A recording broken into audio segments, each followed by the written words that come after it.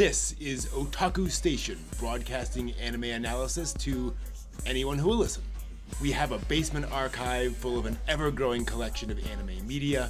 We dig deep into the great anime of the past to give you the context you need to fully appreciate the best this medium has to offer.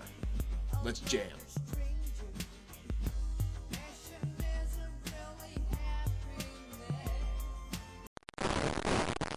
Welcome to the broadcast. I hope you're having a good day wherever you happen to be right now. This is Otaku Station, where today we'll be diving into episode 2 of the original Sailor Moon.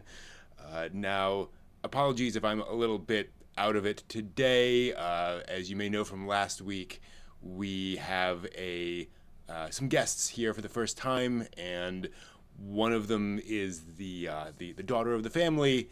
And we had a bit of an emergency this morning. She wanted to take a tour of the tower, and she was very interested in things and got a little overexcited and managed to break the lever off of the antenna repositioning system. So got that to deal with now, and unfortunately she got really upset, just broke out into tears and ran out, and kind of no consoling her. So that's something I'm going to have to deal with at this point. Her parents don't mind. I think they're used to this. But yeah, I'm going to have to deal with that.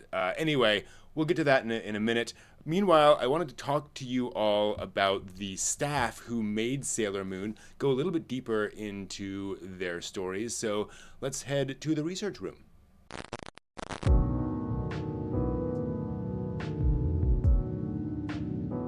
Welcome to the research room, where we're going to spotlight the staff of the original Sailor Moon. Now, a few folks here to talk about, and we'll start with Naoko Takeuchi, the manga-ka behind the original Sailor Moon. Now, she's really most known for Sailor Moon. She did a few things before Sailor Moon, some moderately popular work, some one-shots and short series. But Sailor Moon was really her runaway hit.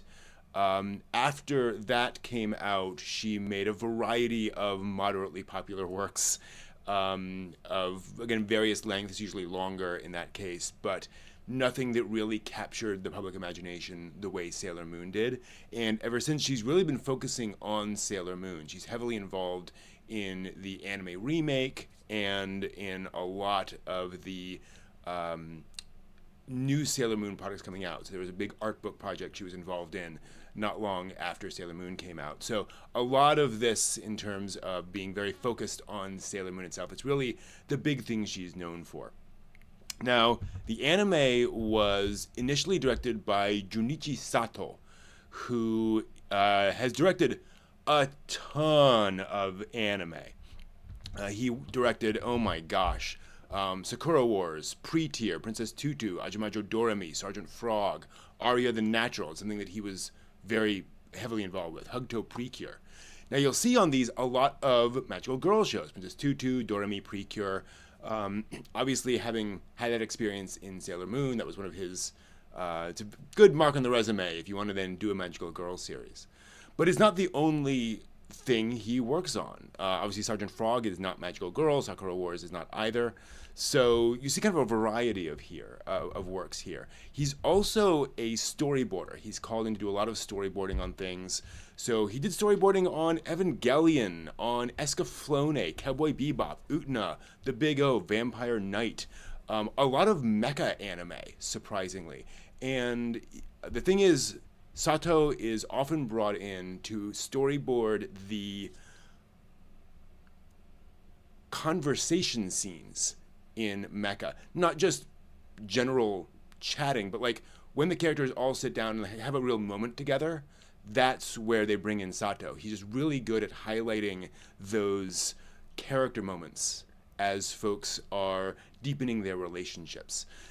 So that's a really big deal, and I think you can see how Sailor Moon would help with that, where there's a lot of interrelationship stuff in Sailor Moon. So he worked on basically the first season and a half of Sailor Moon. And then in came Kunihiko Ikuhara. Ikuhara is a notable individual. He's known for making very weird anime. Revolutionary Girl Utena, Mawaru Penguin Drum, Yurikuma Arashi. Anime with a lot of heavy symbolism, a lot of very weird things going on, but it's meant to be weird. Like, it's meant to be unusual and to catch your attention for how weird it is, while still having some fundamental important things to say. Like, the weirdness isn't completely accidental. There is a method to it. There are symbols that mean something underneath all of it. Sometimes it's just weird, but Ikuhara is known for managing and combining those things. As I think I mentioned, I may mention later on with Steve, if we get to it, if you're familiar with David Lynch, it's that kind of idea. It's not exactly the same as Lynch, but that idea that there's weird things happening, but it does fit together in some way.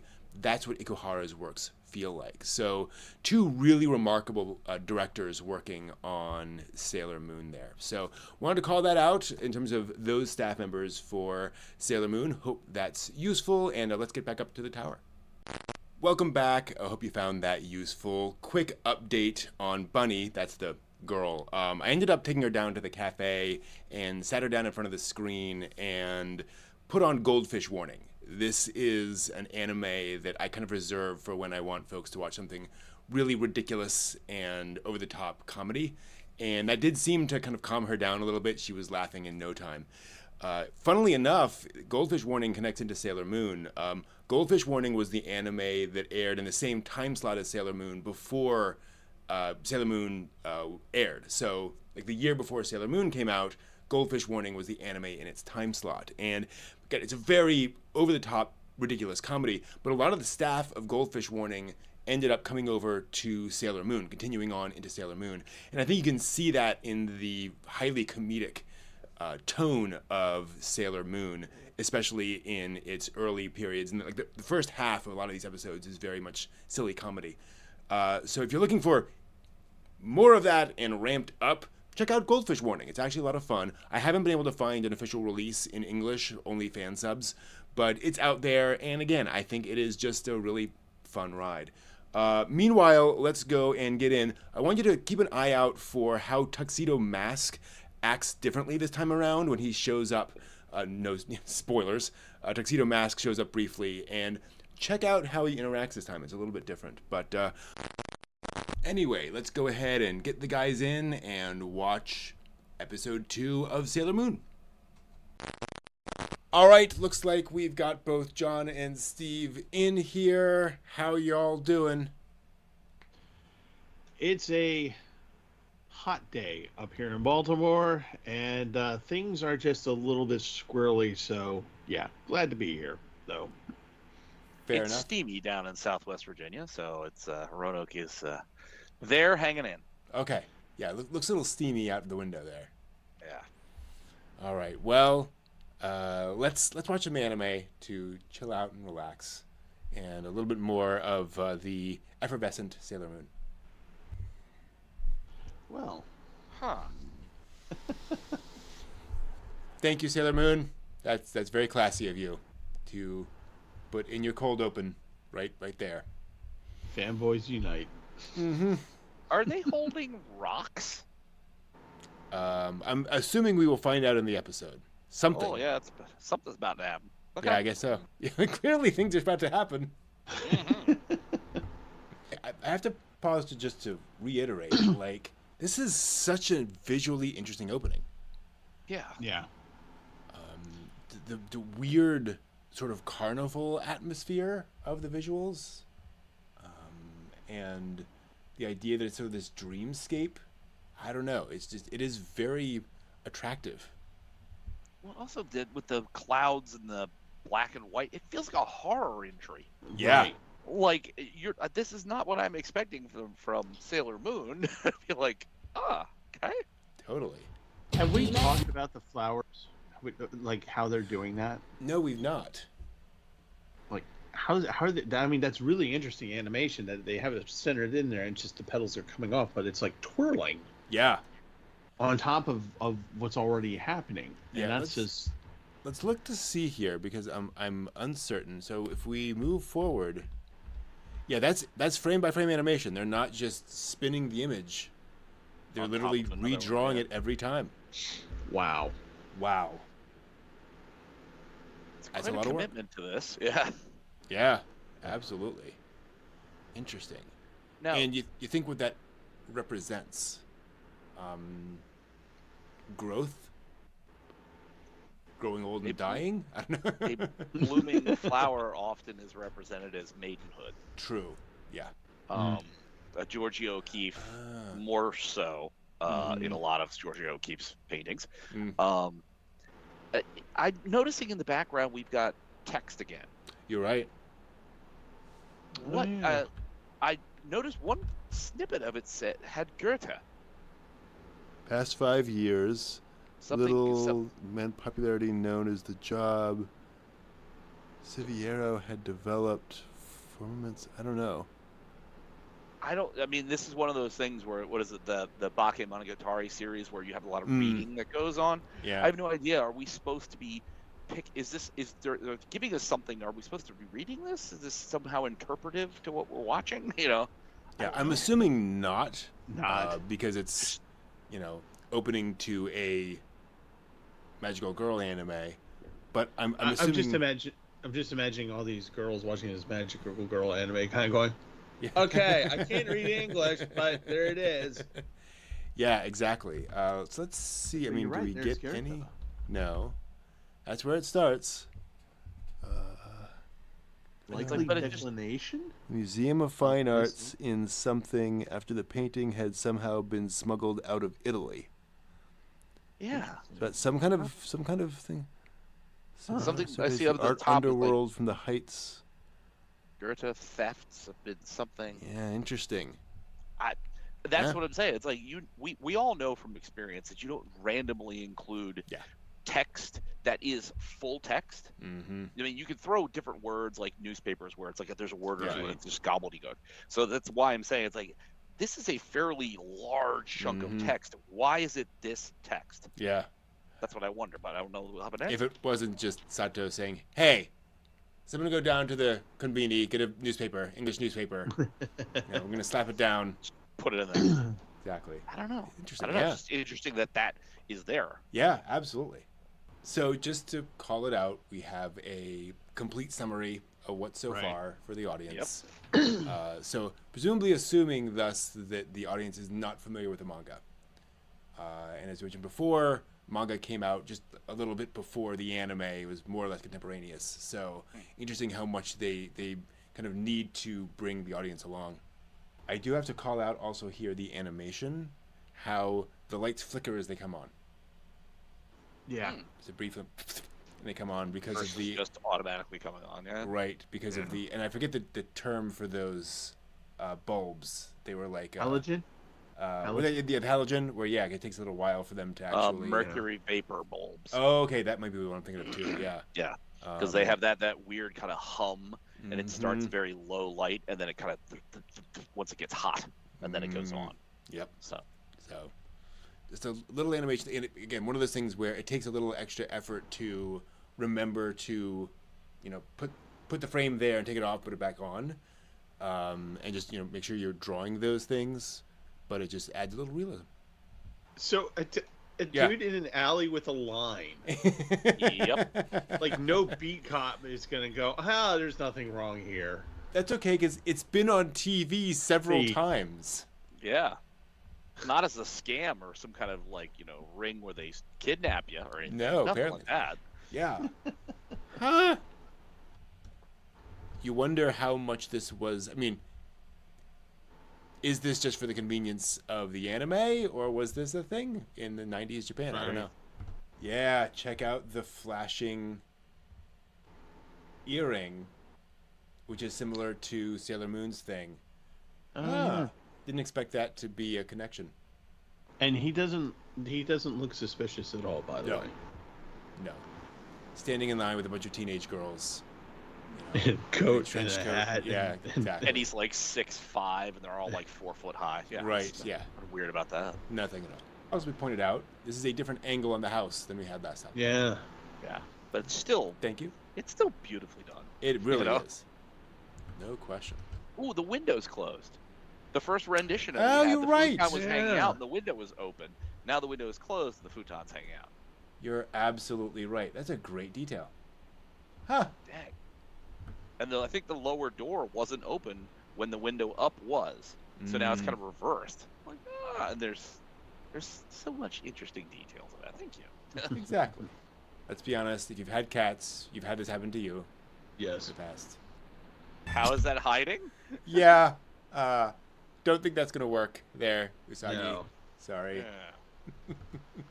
Wow. Okay. We're reaching for the stars here, buddy. He's shooting for the moon, if you will. See what Yeah. I did there? Yes. Slow your roll a little bit here, man. Maybe. Whoa! What? Whoa. No. No. Again. Relax a little bit, maybe. Oh my God. Trading diaries, meeting parents to attacking her. Whoa! Hey. Yeah. Come on. Put Exactly. the chloroform away, dude.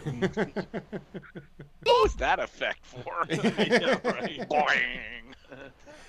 It's so weird that all of a sudden it's Petticoat Junction sound effects. It's like, Yeah. Okay. Like what? All I want is for him to say, "I wish I had seen this coming." Wait a minute. Hold on a second here. What kind of fortune teller are you? okay, that's legitimately interesting. Yeah. Is that Tuxedo Mask? So you think Tuxedo Mask in a disguise is an old fortune teller? No. No. Oh, The okay. man that likes you. Yeah. Okay, yeah, fine. yeah. Yes. Yeah. Now I'm like, wow, why would Tuxedo Mask go to that much effort? Oh, that's weird. Yes, I think so. Yeah. Well, unless it's you, or do you think that's the ambiguity? Is it Yeah. Glasses Kid or Tuxedo Mask? Mm-hmm. Yeah, they may be playing off that a bit. Well, never mind. Oh, no. Okay, I guess it must be. Okay. It's, Oh well. It's Kidnap Boy. All right. Yeah, but I think that's not a bad question, Brent. I think it's really it's a nice sort of, even though it's only for a split second. Mhm. We already seen Tuxedo Mask come in, and we've seen Usagi kind of like, ooh. So True. that's a really interesting moment that you get like, well, who could he be talking about? So Yeah, maybe. Huh. Oh my! Wow. Actually touching hands, She's pregnant and they're married now. pretty much. yes, by the Yeah. rules. By the rules. Oh, we have a visitor. Yep, Luna showed up, gonna ruin the whole thing. Pretty much. I mean, first she had the heroin look going, like she's like totally drugged out, and then she sees the cat. Oh God. Oh dear. I do appreciate too that they let the audience realize it at about the same time Usagi does. You know, Yeah. and they acknowledge the joke. So you can see here an example of having an issue with color. There's one frame in this cycle where her skirt is a slightly different color of blue. I know it's a small thing, but as we move let me mute it. As we move forward, you'll see there. Go back and forth. Oh yeah. So they just got, and I think it's the same color. The darker color is the same color as the shit sash. So they just reused that color down there. Yeah, small thing. So what is it about this guy that seems so, I don't know, bland? Right. There's not. Well, I mean, he's just not. He's just a working stiff, and there's nothing special about him, nothing sparkling, nothing doing anything. Yeah. And Well, he pays attention to Usagi. He Yeah, knows that's it. her, True. greets her, and so she's familiar with him. He's not. I mean, he's not Tuxedo Mask, but he's a not bad-looking character. Yeah. I can see why she would be attracted to him from a pure, hormonal perspective, right? Cute guy. Right. I get that. But like as a character, it's interesting that they're giving us nothing to actually like latch onto him as an interesting romantic partner. Right. And for all we know, he's a demon overlord. Right, exactly. Also, one of the things that I thought was interesting is like, why did we spend time and money in watching her pick up her bag? True. Yeah, that's a good point. You know, I is do there not know something that. in the bag that activates her power or whatever? I don't know. Yeah.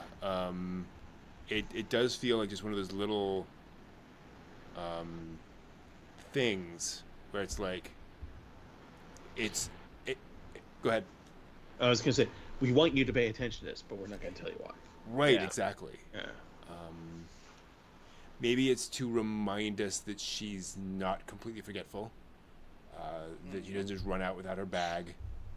She's aware of it. I don't know. But you're right. It is odd that they foreground that.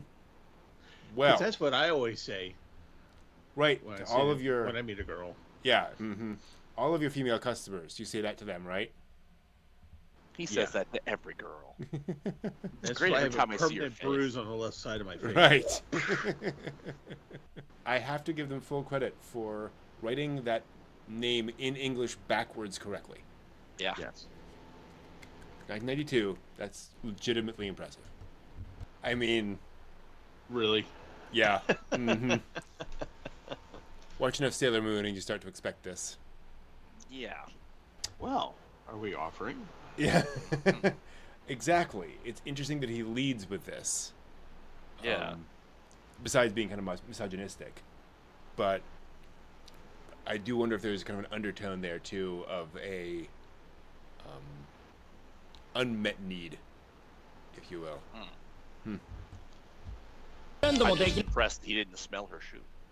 True. Yes. That's a How whole deeply different type of disturbing would that be? anime. Yeah.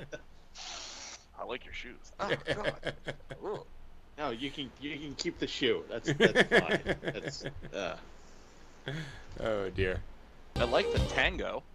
Yeah. I was just gonna Background here. say, I was just gonna say that's like really good, like music to have with like two competing people that you're like, oh no, they're gonna fall in love. They're Yeah, just that's a good opposite point. Tracks and you know. It is a type of dance that they have just gone through. So Yeah. I'm like, that's very appropriate. I'm like, Yeah, that's a great point. We show our love with abuse. So. Well, yes, this seems fine. I'm like getting visions of a cult, and they're just be like, here, lay down on this bed, drink this thing, we'll put a sheet over your face. You meet the great Berserker burger out in space, and you'll ascend. Yeah. those are just charcoal braziers, and everybody loves carbon monoxide. Right, it's fine. Oh, It's all okay. Exactly. Also, Tarot again, impressive. Those are actual tarot cards. Mm-hmm. So they took the time to figure out what the tarot cards would be and, draw in all of those symbols. Cool. Hold on. pardon? Sorry, what did she just say? Wow. When you're having, when you're getting a service and you hear that, that's when you leave. Yes. That's when you run away very, very quickly. Screaming if you want, but Yes. run away. Mm-hmm. Yeah. And also the floating card should also be an indicator that True. something's not right. Yeah. Maybe he can't see through the glasses very well, in fairness. Yeah. Yeah, they are awfully squiggly and swirly, so it's really hard. Yeah. Really? Yeah. I You can't. never see that. I was just gonna say I can't think of the last Magical Girl show where I've seen the character's father, and other than maybe over the shoulder at the dinner table. Right. Yeah. Huh. Cool. Well, at least her mother's still alive, right? It's true. Yeah. So it's not a Disney show. Exactly. Hey. Oh no. Hey. Oh. Electra Complex, anybody? Oh. Yeah. Wow. Okay. That wasn't Okay. that wasn't a thing I needed to see because now that's just creeps me out. That took a turn. Can I call Okay. you Daddy? Oh boy. Oh no. No. Mm. Mm-hmm. Oh, onions are mean- gonna have a new meaning now. In fairness, it is kind of impressive for the show to show girls, right? Like this is where this may be coming from. You know, to make that connection of saying, hey, if you like a guy because he's like your dad, like that's you're liking him because he's like your dad. Like, Yeah. He's sweet, he's considerate, he is manly in his manly way. And yet it comes off you like your dad. So, yeah. Maybe she's not biologically related to her dad. We don't get those plot lines for another good decade, Steve. Come on. And I'll say, you know, obviously, it's you know, it's not wrong to recognize positive attributes in two men, right? Like I can see some nice person, I got it, but still. Right. This is like really Oedipus kind of stuff. Yeah. Yeah, that looking at Daddy and all of a sudden here's Makoti or whatever his name is, like immediately overlay. Oh no. No. Got worse. Oh God. That did not age well. Well, that happened. I thought when the intro part that was a student. Yeah. Oh wow. Okay. Yeah. He's in for a beating. Whole other level. Yeah. Also, just to say, that's what you're wearing? Yeah. Yeah. It's a little odd. Very culturally very interesting for him to not wear the school uniform, for him to eat in school outside of the lunch hour, to eat in front of a teacher, to disrespect a teacher by ignoring their instruction, and to then sexually harass their teacher. Yeah, exactly. They are really just tripling down on like what a bad boy would be. 100%. So this is the most evil thing, that they act like delinquents.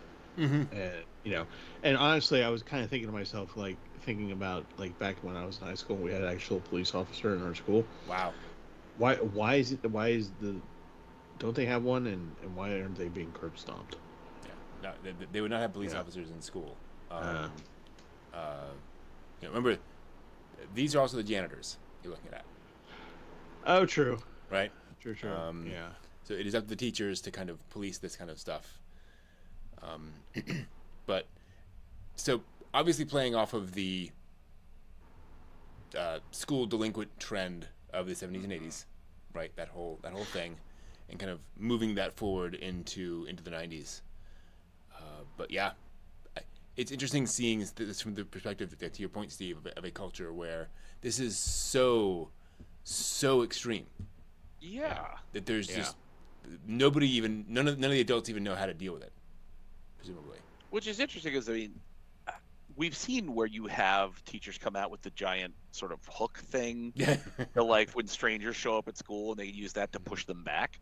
I have no idea when in space and time that was a thing that teachers were trained to do. You know what I mean? It's like, is everybody sort of being... I always knew that was comedy. That wasn't a real thing.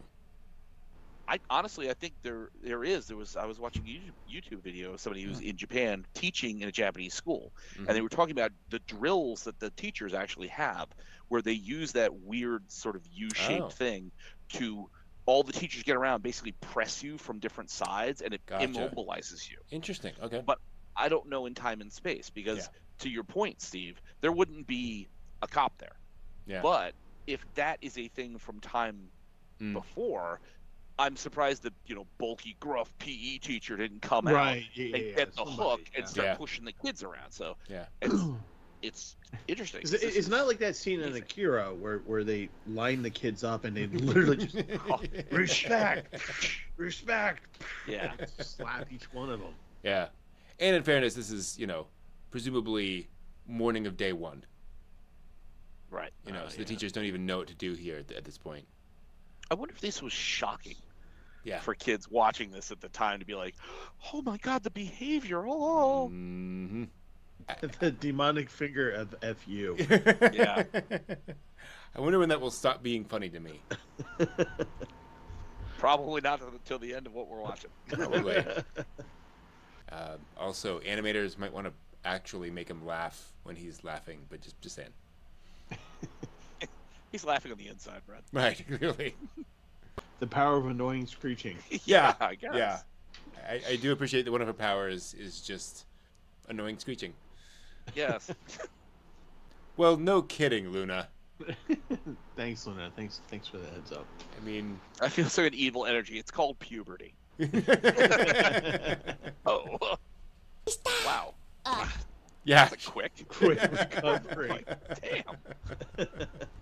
Usagi knew to ask for a new item. Yeah. Yeah. Huh. Yeah, I'm assuming that is... the pet here. Yeah. I'm assuming that is kind of a joke on her greed. Yeah. But also playing off a little bit of the magical girl tropes. Okay, what horrors await us in this episode? Oh, God, yeah. I'm going to assume another, horrible creature lady thing, and then I can't imagine how the people are going to end up attacking Usagi. But broken bottles, perhaps? Maybe Sure, they'll go with that again. Yeah. I'm assuming the cards are razor sharp and will, cut her to ribbons. Mm. And I love her martial arts technique. Yeah. Lack thereof, I mean. I still want to know how Luna taught Usagi how to do the transformation dance. This is what you know.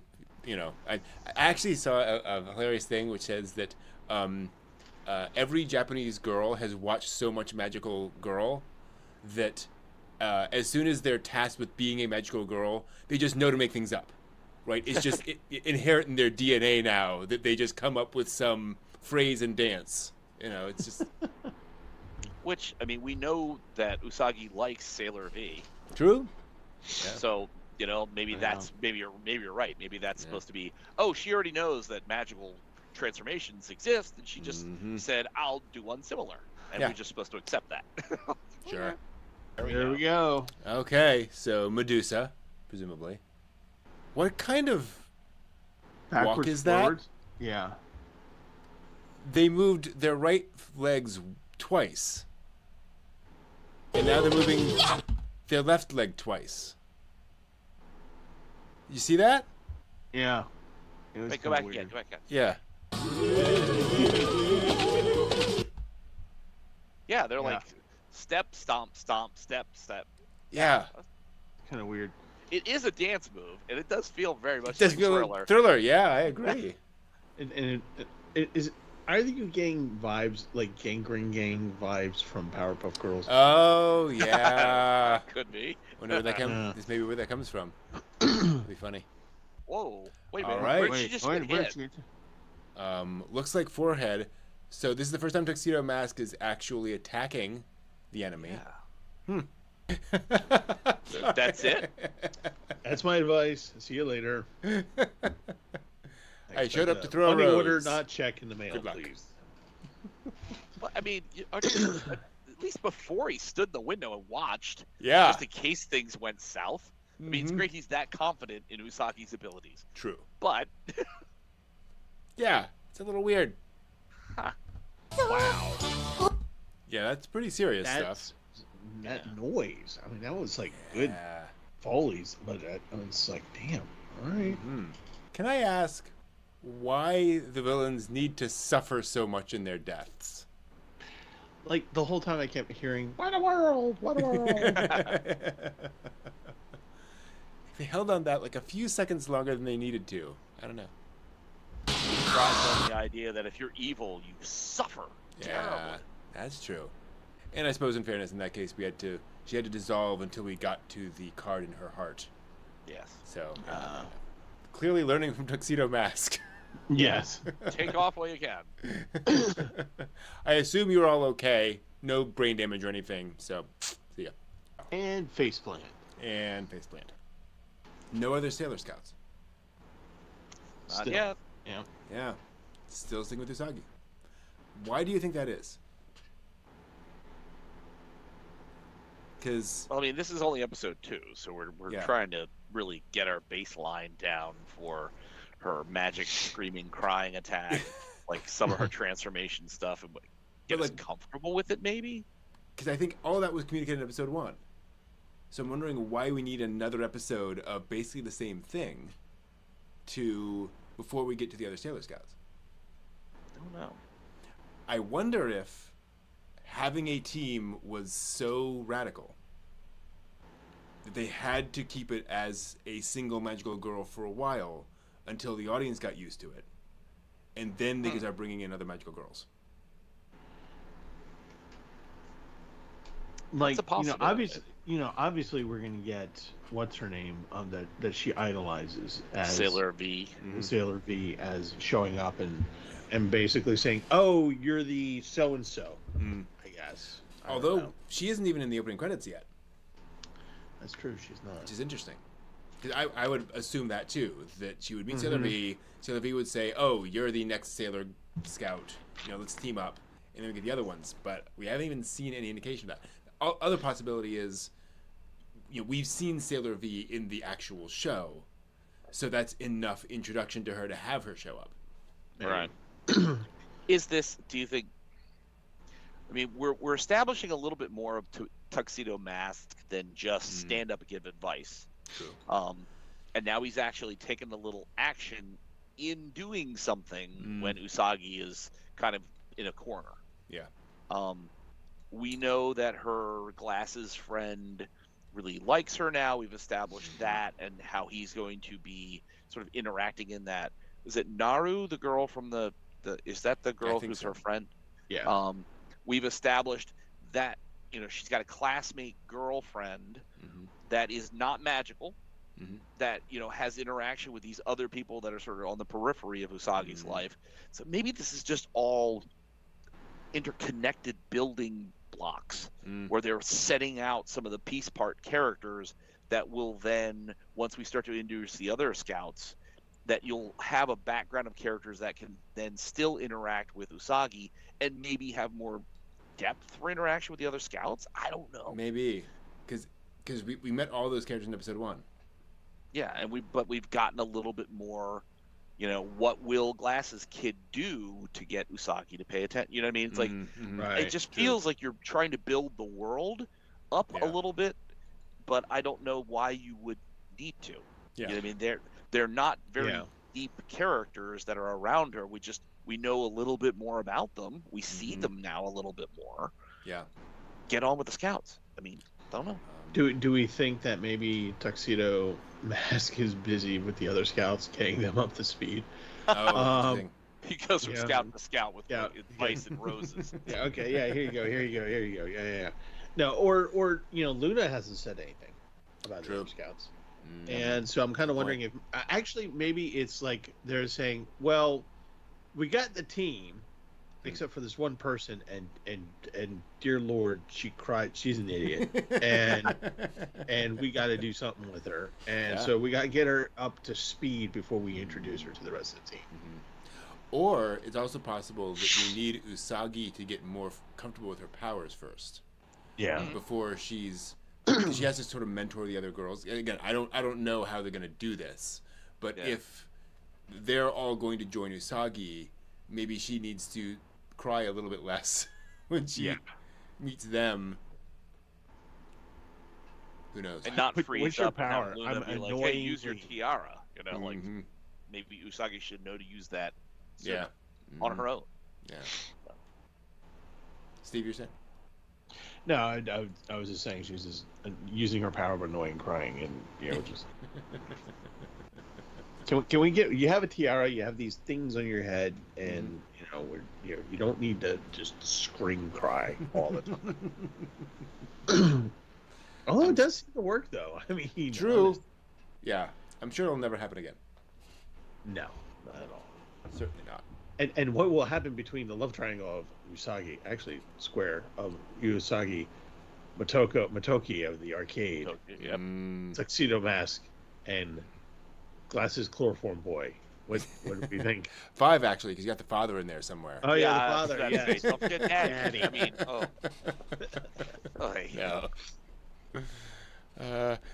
those things where they probably meant that completely innocently, where it's just like, she sees attributes that she appreciates in her father and the boy, but it just comes off so weird. Yeah. And notice that she doesn't see that with Smug Boy or Tuxedo Mask. True. Yep. Right? There's nothing there. So what does that say? Yeah, that's true. I like the bad boy. boys. The bad boys like my dad. Wait, what? Oh. So yeah, I no other scouts in the next episode either. Huh. And I feel like we've just seen the entire of next episode. Yes. Kind of see where that's going. You guys probably tipped us a little too much what's happening. Maybe, just possibly. Huh. Mysterious sleeping illness, also known as chloroform, protect the girls' hearts in love. That's a band. Oh dear. It should be noted how much romance there is in this. Yeah. Especially compared to the average magical girl show. Like, most magical girls have no boyfriend, no interest in boyfriends, any of that. Maybe they'll have some, oh, he's dreamy. But this is very focused on that for these first few episodes. Huh. Do you think that this is building to some kind of crescendo? We've seen the jewelry store attempt. We've seen now the fortune teller attempt. Apparently there's going to be a flower-related florist event. I wonder if they're building this. So we're putting the blocks down to like make the foundation of like Usagi's little world. Yep. And we're going to have Usagi, with a little bit of help from Tuxedo Mask, build up, defeat Queen Barrel's, big plans 3 or 4 or 5 times. And then Barrel says, that's it. I'm sending in like 20 bad guys. Mm-hmm. And that is the moment where Usagi is like overwhelmed and Luna's like, we got to call in like help. On the reserves. And then that's where we start to meet the other scouts, because now Beryl is upping the ante. She's not getting it done with one bad guy against Usagi. So I don't know, but it's like it just feels like we're getting, if we're not seeing the scouts already by episode 3, we must be building to a big enough event that they need the scouts. Yeah, I like that. That would make a lot of sense. Yeah. Do you have a different sense of the show now at the end of episode 2 compared to episode 1? How would you contrast your opinions now? Because I feel like I've definitely got a better handle on the tone of the show. Right. The general comedic nature of it. It's definitely, at this point, I would say comedy is the overtone. And then little bits of, kind of romance and a little action and a little drama, melodrama. Right. But overall, it feels definitely light and upbeat. Yeah. Which I appreciate. And I do also think they are settling into that more. Where I feel like episode 1, partly because it has to do so much at once, felt a little rushed at times. Whereas this episode feels a little bit more maturely paced. I think that when we go through episode 1 and we go through that horrific monster turning of the neck and just the actual bones creaking and all that crap, just very horrific. And now we kind of settled into, okay, we have a monster of the week, right? So we have the next person, and obviously we're going into something else here. And so you go, okay, well, we're going to go into a monster of the week. We've established that there's this Green Barrel who needs energy. There's this secret thing that they can't find. And so we have to set up a multiple episode seasonal thing. And in the meantime of them trying to finding the silver jewel or whatever it is, we're going to try and steal energy for any which way we can, and so, here's the monster of the week to do that. And then with Tuxedo Mask coming in doing the same thing again, which is, throwing over the rose and then, hey, buck up, camper, I'm going to be gone, you get the, of course, you only want the dreamy part, and that's what she does. And, but you get a tone that, shows that there is some risk going on here. and you know where the villains aren't just, oh, Scooby, look, it's the old man Withers from the thing, and he wants all the kids to go away from his shack, chicken shack. Mhm. You know, it's Out in the it's middle of like the a swamp. legit, yeah, it's just legitimate, like, okay, this bad things are happening, Yeah, and true. you need to do the thing, but it's definitely aimed for, like, I mean, the second episode just says, "Hi, you're a 14-year-old girl in the eighth grade. Here you go. Mhm. Here you go. Here you." Actually, to your point about danger, this has threatened crowds of Usagi's schoolmates in both episodes. Yeah. So that is a real thing.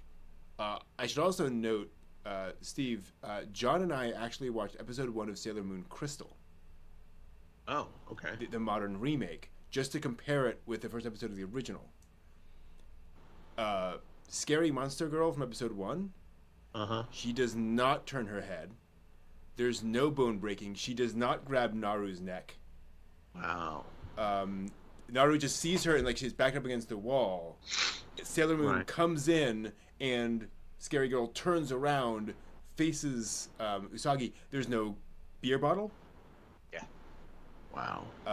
It's much more tame in the remake. Wow. No malt liquor rage. No. No, not in that. It's just these are the things that I love about what we do with this.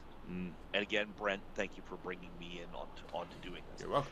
Because if I had watched episode 1, I'm not sure I would watch an episode 2. It's fine. It's got some amusing light moments to it. Mm-hmm. But looking at it in a more critical eye, I'm interested in having seen episode 2 Yeah. to see where it's going. Mm-hmm. More so than a casual view where it's like, oh, this is that's fine. It's got some interesting colors. It's an old school style. I'm not. It doesn't really speak to me in that kind of way. But it's like just the analysis that we can bring to it. Like, I do honestly feel like the building blocks that they've thrown down to this are piecing together a world that's inhabited by all these little bits and pieces that then pay off later. Yeah. I don't know what Steve the bag is about, the specific picking up the kaban. Yeah. But I feel like now we've seen Glasses Boy when he and Naru are at the stop. You have the bag down again. Mm-hmm. Yeah. It's like there's some, I mean, these are not shots you're going to animate and do it in a cost-effective fashion unless there's a point to doing it. Yeah. Right. Exactly. You know what I mean? So it's like it's that deep look at 1 that makes me look at 2 in a similar vein. Mm-hmm. To then try and see where the threads are heading, see where it's going to tie into something. Mm-hmm. So my opinion of it is better than it would be if I had just casually looked at it on my own. Mm-hmm. So Exactly. I'm curious. I'm more curious about the craftsmanship involved in how they're telling this story and presenting it to us from that perspective. So, And Yeah. I'm glad you're here with us analyzing it. And it's where having that context helps as well, of realizing this show is trying to do something new with the Sailor Scout concept. How are they doing that? Yeah. They're clearly delaying it for a while. Why are they doing that? How are they structuring it to do so? Makes the show more interesting. Should we also point out, like, this is directed by the guy who, went on to assistant head write Macross 7, storyboarded on Evangelion, Escaflowne, Saber Marionette J, Wow. Utena, Right. Cowboy Bebop, like, directed a whole bunch of other stuff. Like, this is somebody who knows what he's doing. Yeah. Yeah. And apparently got known for something I did not realize. When he's brought into storyboard stuff, he is brought in to storyboard the quiet moments. So on the mecha shows where he's asked to storyboard, he's there to storyboard the moment where they're all sitting down together talking about something as a group, right? It's not the big action sequences. It's how these characters are interrelating. And seeing kind of that play out here of how he is establishing relationships and exploring those, kind of interesting. Yeah. You know, and it's a completely different animal. Yeah. But doing this, do you ever want to sit down with a classic Scooby-Doo and see if you go through the very first Scooby-Doo, episode 1, episode 2, and 3, and then whether the same kind of analytical sort of view of it could result in something more than just casual, oh, it's Scooby-Doo, they run around, haha. Yeah.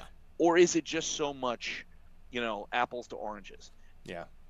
Anime lends to this creative thinking process of the people that are behind it that delivers a message that is far different than those who are in Hanna-Barbera trying to make a 20-minute short to get you out the door and make some product placements. You could do that with Thundar the Barbarian. Barbarian, yeah. Okay. Right? Anime has the unique advantage of long-form storytelling, where they are deliberately planning for this long story because the manga is 28 volumes. So that is, I think, one of the things that makes it different. That Scooby-Doo, much less any other Hanna-Barbera shows, it's meant to kind of fill 24 minutes on television. Right. And that's his main thing. But although I do agree, I think you could look at a show like that, even if just for its ephemerality. How are they getting this done in the fastest way possible? Right. And why did they make Quick Draw McDraw El Gabong? Exactly. Yes. And whose idea was Scrappy Doo? All the most important questions. But Galaxy Rangers. Why was it not more popular now? It's hilarious going back and watching Galaxy Rangers and going, "Oh, this was made in Japan." Yeah. Well, when you're looking at the Laugh Olympics made here versus that, you could go, well, there seems to be a whole quantum difference in how this is done. Yeah. Woody Woodpecker, it ain't. No, totally. So yeah, there's things happening.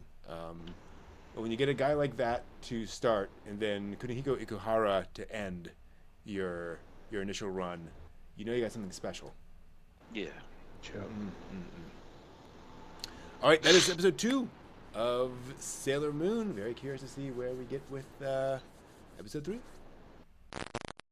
Welcome back. I hope you found that useful. Good news, Bunny has recovered. She actually came back up to where I was repairing the antenna array and apologized for breaking the lever and was very nice. So I think she's fine now, although as she was going out, she accidentally tripped and but she didn't notice and she left. So I'm just gonna let that be. It's okay as long as she's happy. I'll just deal with this. All right. Thank you. Until next time, watch more anime.